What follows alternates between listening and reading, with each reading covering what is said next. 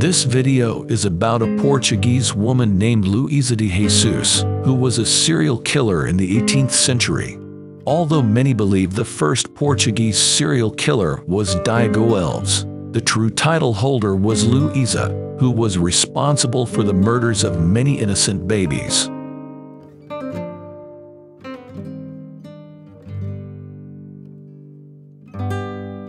Luísa grew up poor and got married to a man named Manuel Gomes.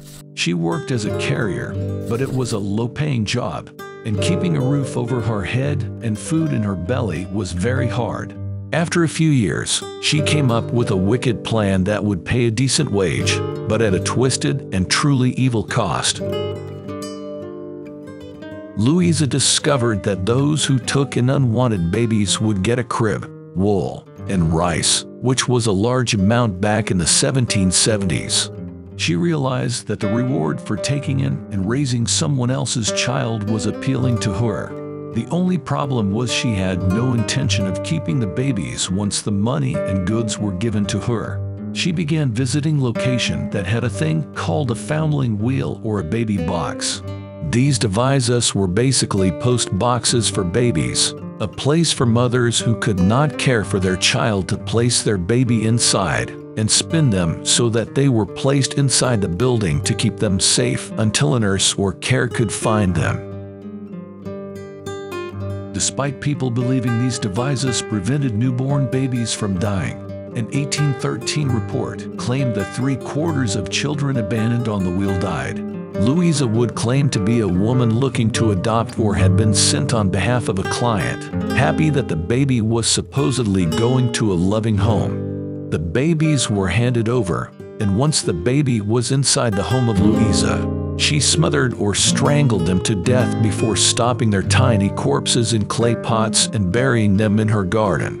These heinous and unthinkable crimes went on for years, with the killer visiting different areas to make sure people didn't get suspicious.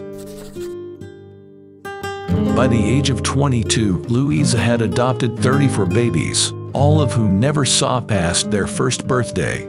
On the 1st of April 1772, Luísa went about the act she had done so many times before. She went to the location with the foundling wheel and asked for 2 children to give to the couple who were longing to care for them.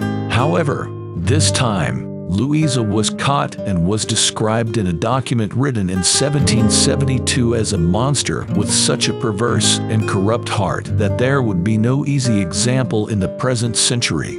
Despite history being cruel and not much is known about Luísa de Jesus, this woman would pay for her crimes.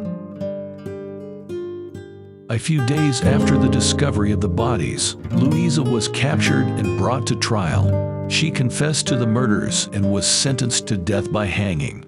Her execution was carried out on September 19, 1772, in Lisbon. The case of Luísa de Jesus is a disturbing reminder of the dark and twisted nature of human beings. Her crimes were motivated by greed and a lack of regard for human life, particularly the lives of innocent babies. While her case may have been forgotten by many, it serves as a warning of the dangers of unchecked greed and the importance of safeguarding vulnerable individuals in our society.